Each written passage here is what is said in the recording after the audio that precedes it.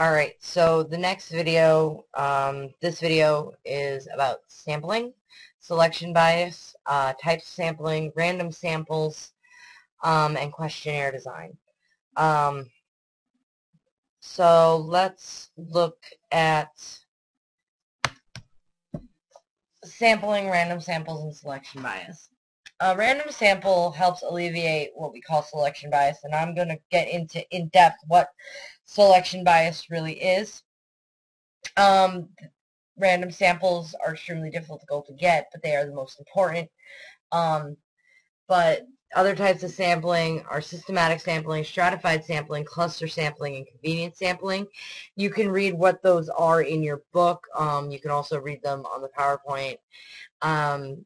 They're very clear about what they are. I'm not going to waste my time on it talking because, as you can see, I only have 5 minutes, and that can take up a good 2-3 minutes of this video. So just make sure you read it and understand the differences. So I really want to talk about selection bias, and I really want to talk about questionnaire design. This is really what is very, very, very important when it comes to a statistical study.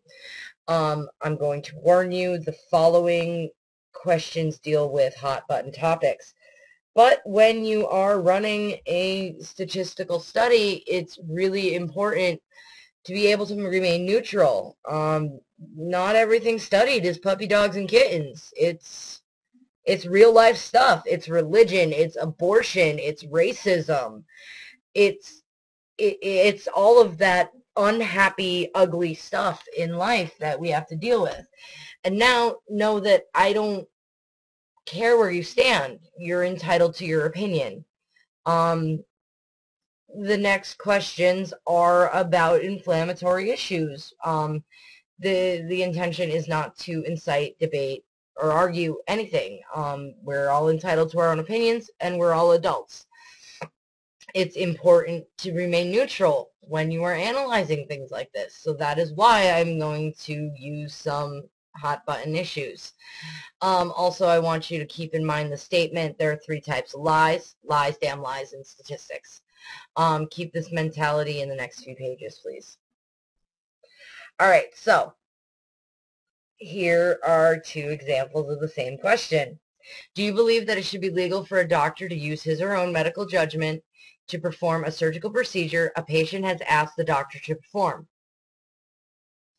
Or do you believe that it should be legal to kill a baby? The previous 2 questions are the same question asked in a different way. Why are both of these biased? I want you to pause this video and take a second to ask yourself why these questions are biased. Again, I'm not asking you if you believe these or what your answers are to these questions, because that will vary from person to person. I want you to tell me why both of these questions are horribly, horribly biased. All right, next question. Should the actions of people who are acting under their church and religious beliefs be excused? Or should the actions of the Westboro Baptist Church be allowed? And if you don't know who the Westboro Baptist Church is, there is an explanation right here. Again, these 2 questions are the same. And the whole point of this is that the power of words can lend integrity or completely destroy your study.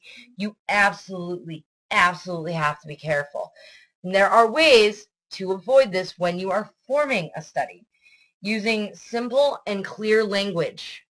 None of those questions I just asked you were simple or clear. When reporting the results, include the actual questions asked so people can critically analyze your study. Avoid leading questions. Avoid asking 2 questions in one. Don't be vague. Be clear. See question 1. Okay? So that's the selection bias. It's everywhere.